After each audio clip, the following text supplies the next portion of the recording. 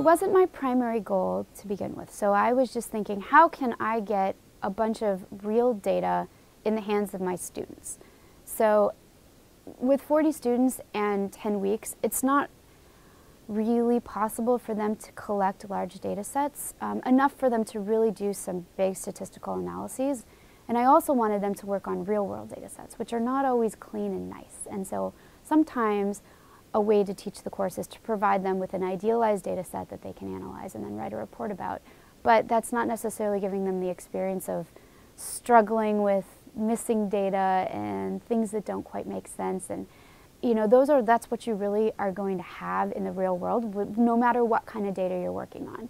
And so it really seemed like this type of partnership with organizations that had real data was going to be the best way to get the kind of data I wanted the students to work with in their hands.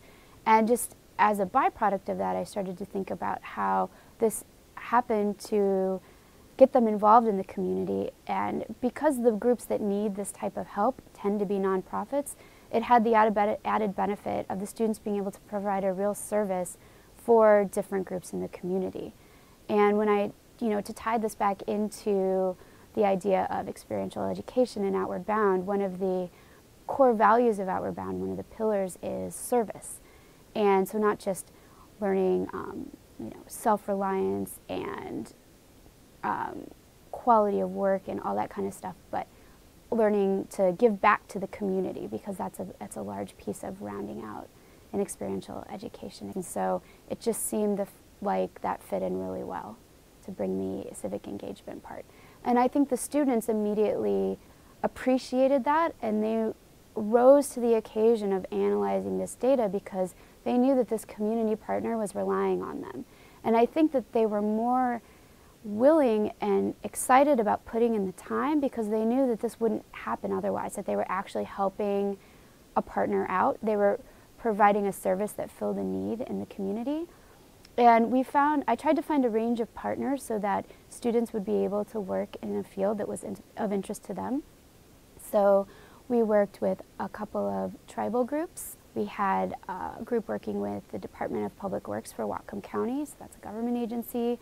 We had a group working with WeSNP, which is a program that provides spay and neuter services for low-income people in Whatcom County, so that was of great interest for students that are interested in animals or pre-vet. We had a group working with the Nooksack Salmon Enhancement Association, and they both do education and outreach as well as environmental remediation and environmental work to help salmon. So I tried to get a range of projects so that students could plug into something that meant something to them.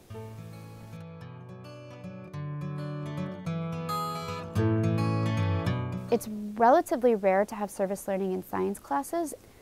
I think there's many ways that once we get talking to partners, we realize that our students actually can provide a lot of really nice services. So I can see this happening in geology classes and physics classes.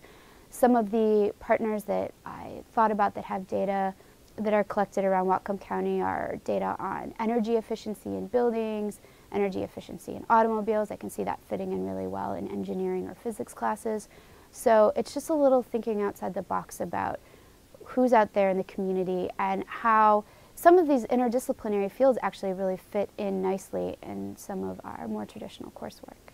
Again, the students are getting an experience that's going to relate directly to hopefully what they're going to do when they leave Western.